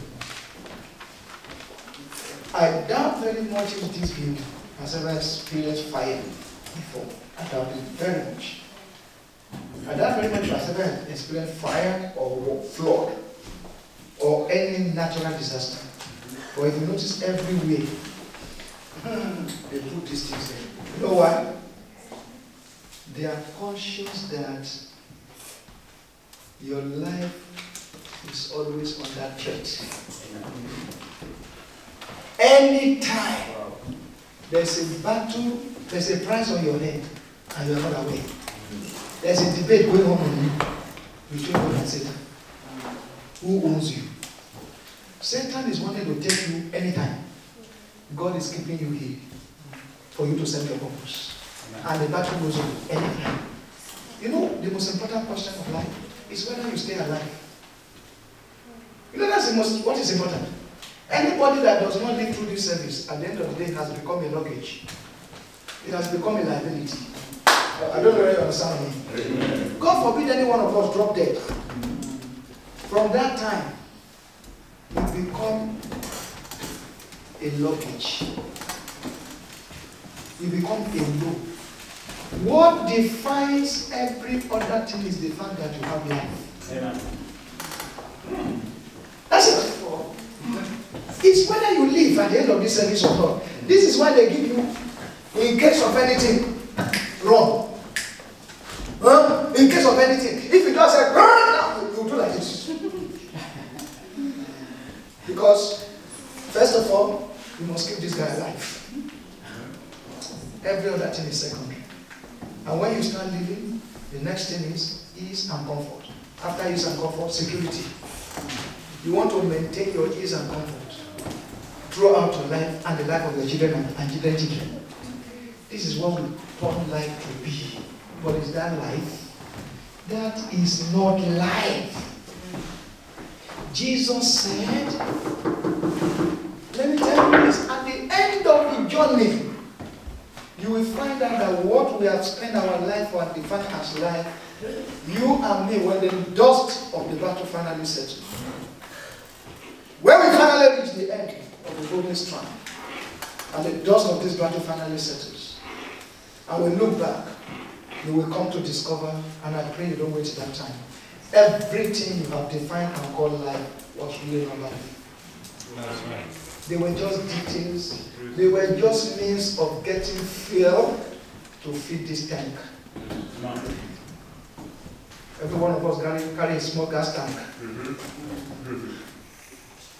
And if your care is not taken, the Bible says this thing can become your God. You carry a tank, and we must put a shelter, boat around it to keep it. Why harvest like this? I must keep this life.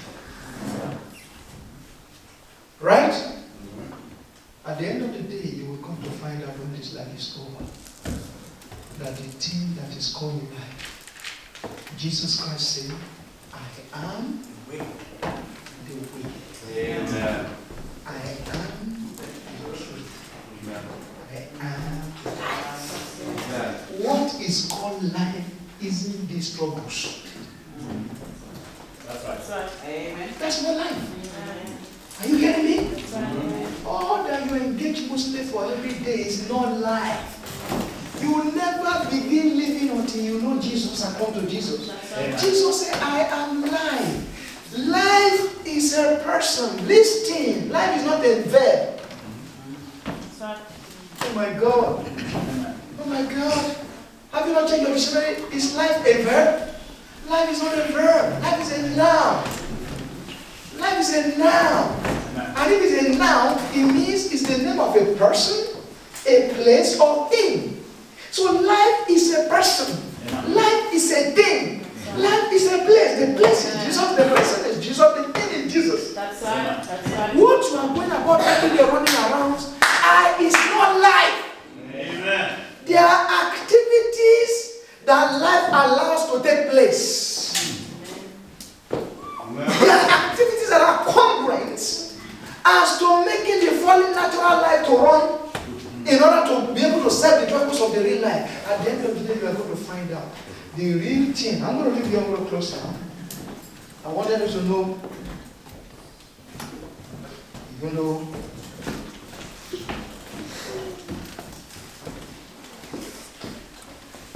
right.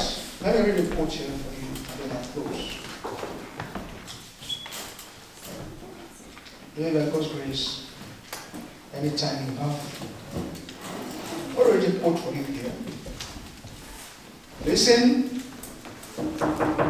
I said, we must repent and backpedal and change our attitude and our thinking and our orientation from this natural definition of life we have, which is daily struggle. That's what you call life. That's not life. Life is Christ. Christ is life. Any other life that is not lived about Him and for Him and by Him through Him, you are not living yet. Amen. That is why Jesus said this. The woman that liveth in pleasure is dead while she liveth. Amen. Somebody can be dead and is still walking around. Amen. A lot of souls that don't know God, they are dead. The soul is dead that don't know Jesus Christ. The Bible says, if anybody knows not about Jesus Christ, let him be anathema. Anathema means cursed. The Lord is coming. And may I say this? I may never see your face again on this world. But may I say this? Whether this world likes it or not, Jesus is coming. Amen. That's true. He doesn't take excuse from you. He doesn't discuss it with you. You don't need to agree. Amen. That's powerful. It doesn't Amen. matter. The important thing, you know the interesting thing about truth? Truth does not need your agreement to become true. Amen.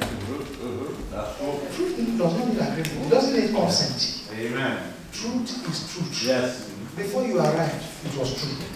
While you are here, it is truth. After you leave, it's truth. You met it and you will leave it here.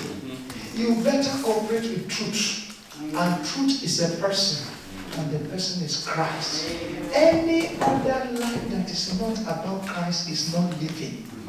So I want to know, brother, you will come to find out at the end of the day, the greatest and the biggest job you have done in your life is this song you are leading for us, Jesus. Amen. So you must do it with all your heart. Amen. Whatever that Lord, if God need you to sit down and listen, sit there and listen and support the church and the pastor with your presence. Amen. At the end of the day, the roll call, God will bring out your roll call. Amen. And you will come to realize you were absent when it matters most. May you not be absent when it matters. Let me read this quote to you. And then I can live with it. What Abraham said, I said at the end of the day, you're going to find out the real thing about life. Yeah? This is 19 minutes past 4 now. So, good. Let me let you go here. Also, you're going to find out that the real thing about life is the word Christ. Amen. Also, someone said the other day, he said, Brother Abraham, listen, why does this is the message, the paragraph 87 to 89. So someone said, Brother Abraham, why is it that this happens and that happens? Well, he is sitting present now. I was eating at the table. And I said, sister, come back. Come back. Somebody was asking me, well, look at my life. This one happened, that one happened. You know some of us, there's always troubles. Look, this one happened, that one happened. Why this is not right? This is not me alone. Why is it always me? The brother said, hey. I was thinking, brother would say, yeah. Don't worry, sister. Brother said, hey, hold it. He said, chop it. Hold it. He said, come back. Listen, he said, come back from all of these things we are talking about. He said, come back to where? The beginning. In order for God to be able to deal with our issues, God said, in the beginning. That's right. I said, the first thing that the person was, before anyone else, before there was one cell of this body, they were spirits. Listen, we have this erroneous perception. You were not a body that was given a soul. You were a soul that was given a body. Amen. That's powerful. Your body, you were not a body. Yes, sir. Go back. The spirit of man was created first. Amen. Amen. God had man before man had body. Amen. How come now that body becomes man? You get me? God had a man before he made the body for him. Before he made this one, there was man. After this one has gone, there is still man. Let's go back. That is man. He made you in his image, after his likeness. Listen. Before there was one cell, there was a spirit. That is the fundamental part. Keep that spirit what? Right. From everything that spirit, from everything this way, everything that way, they will perish. Amen. Listen. Whether it is houses, lands, homes, health, beauty, education, anything, everything. Amen. They will perish, whatever it may be. It is perishable. It will go right back to that spirit again. You will finally return back to that spirit. Amen. Listen, hallelujah. And right back to that spirit again. So keep that spirit. Amen. No matter what you got here in this world. Are you there? Amen. Or what you haven't got. Amen. No matter what you got or what you haven't got. Keep your heart right in tune with God. Amen. Everything, all your houses, your lands, all your money, all your sickness, even your sicknesses are perished. Yes. Amen. Praise the Lord. Your sickness is not eternal. No, sir. Yeah. It cannot be permanent. No, sir. Amen. It cannot, sicknesses cannot. You know how foolish we become? Because we got sick and it's paining us so much, we now begin to think our sicknesses the same yesterday, today, and forever. Oh, no. Your sickness is not the same. Amen. It cannot be the same. Yes, It's either go worse or it get better. Praise the Lord. And if it go worse, it will end. That's So right. you got to understand it is not eternal. And it does not have it for a moment. That's right. And you must tell it, these two shall pass. Amen. Praise the Lord. No matter what, your health will go, all your children, everything that you got here on earth, everything will leave you. And you will go right back to the beginning again. If that's right with God, if that beginning is right with God, which is the spirit, you will come forth again, just as certain that is God in heaven. That's in the resurrection. If it is not right with God, you are going to take the other route. Listen! I'm closing here. I told you. Not too time. I'm closing here. I say, listen. You are here to make a choice. That's right. For Christ. He said, what? I'm reading that one. I'm quoting off him. You are here. You know why God sent him on earth? Is to make a choice. For Christ or for self. Amen. All the world. Let us make that choice today for Jesus Christ. And it will be well with you, it will be well with your house, well with your church. God bless you.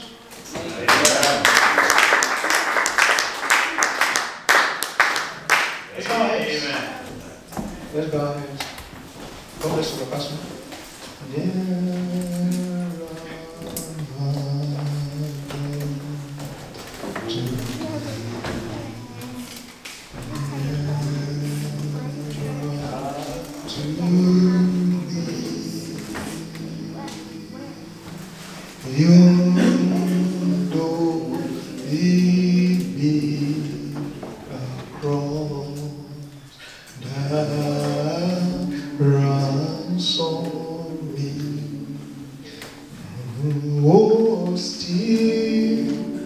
All my song shall be nearer, my God, to thee. Nearer, my God, to thee.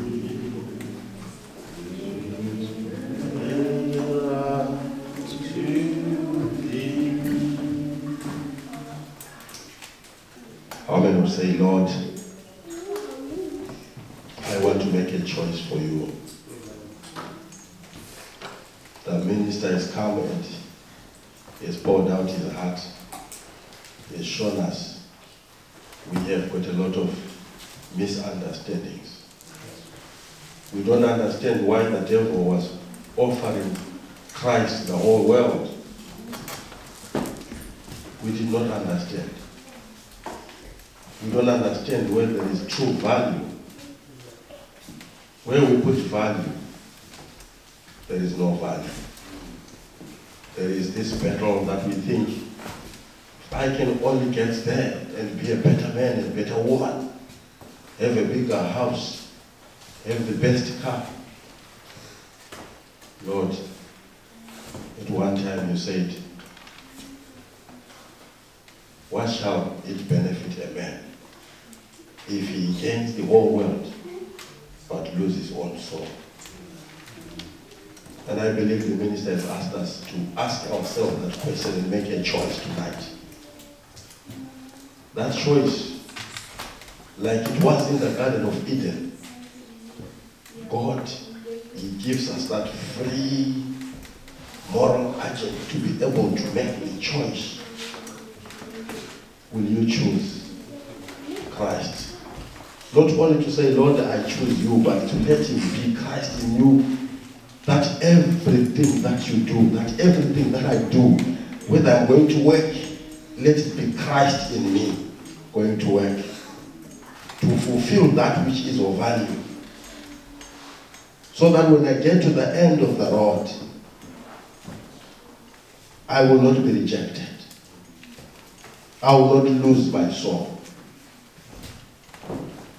The word has come.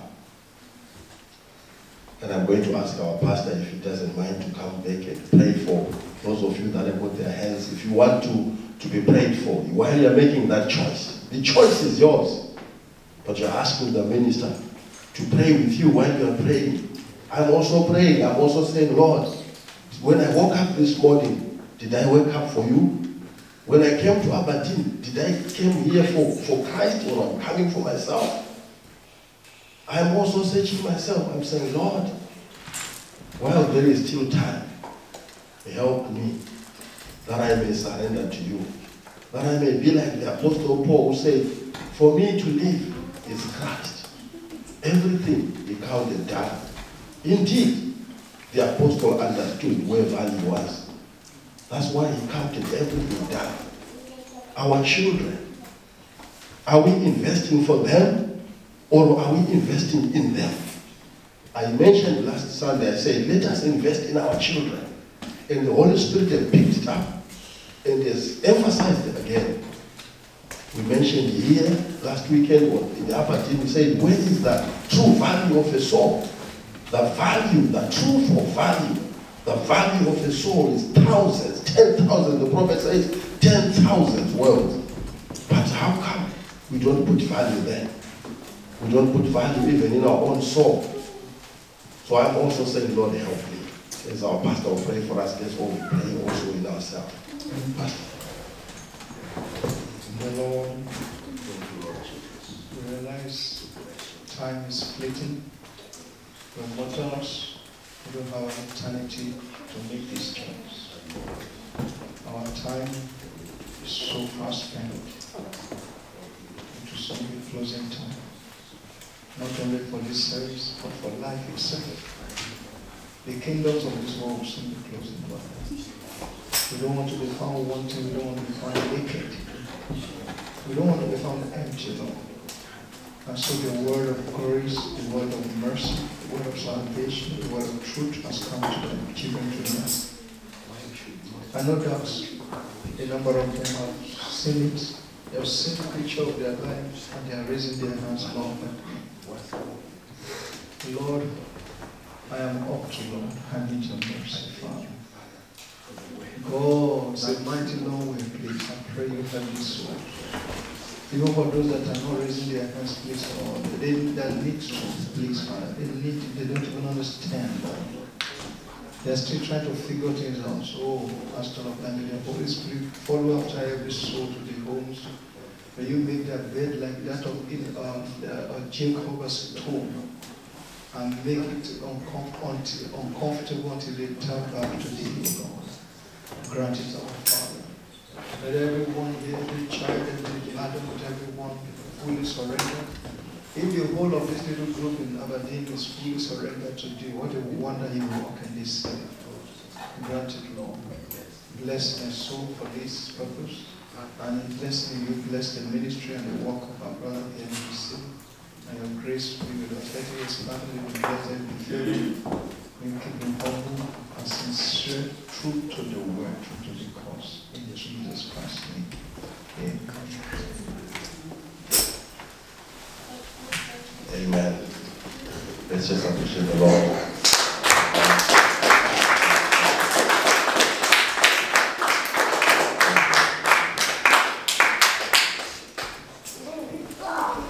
Let's just find the song. Praise the Lord. You want to sing a song? Maybe let's try I surrender. I surrender all to Jesus. Amen. See what number that is. Amen.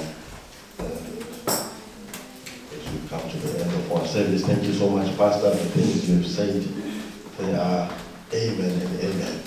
It meant a lot to me. Amen. Thank you so much for coming our way. I pray that God will, this will not be the first and last time.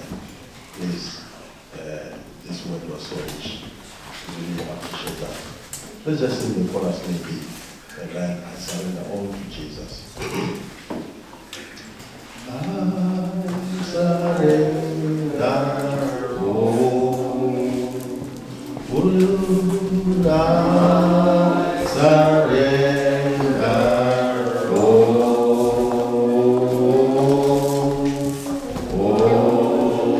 to thee, my blessed Savior. I surrender all. I surrender.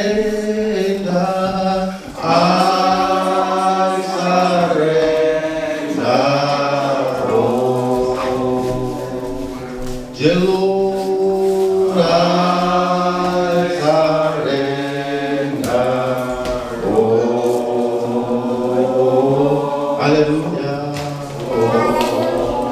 To thee, my blessed Savior, I surrender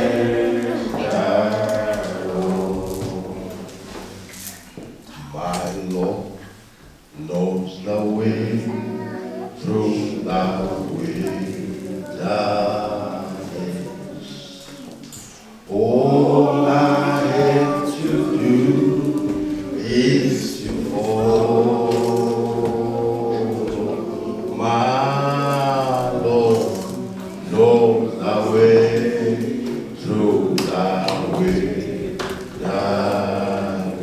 Hallelujah. All to do is to fall. Oh, strength for today is my way. Yes, and all that I need for tomorrow. My Lord, know the way, know the way down. Oh yes, all I have to do is to fall. Amen. Praise the Lord. We take our seats. Amen. Thank you so much, Pastor Adelaja. Amen. How many were blessed? Amen. Praise the Lord. How many say this is going to be my prayer? That Lord, I want Christ. I want you. Man. Sometimes the words, you think that this body, you know was there, and the soul was meant for the body, but it's the other way around. That was rich. Amen. We've come to the end of our service. Amen. So it's not the church to give us a dismissing song. Amen.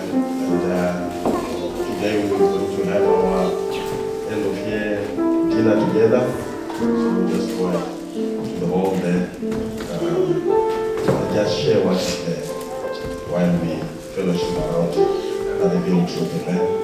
Brother George, come and close for us. Let's just close the word of prayer. Brother George will sing us a song. Take God our Heavenly Father.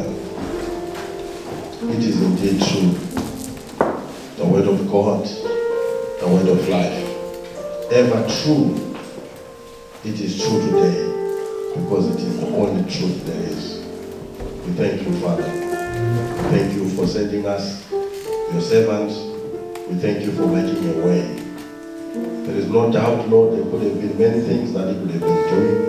He could have visited many other places today. But Lord, before the foundation of the world, you had it in your thoughts that one of these days will come to manifestation when we get to benefit from the ministry we've blessed in our brother's life. And we thank you, dear Father.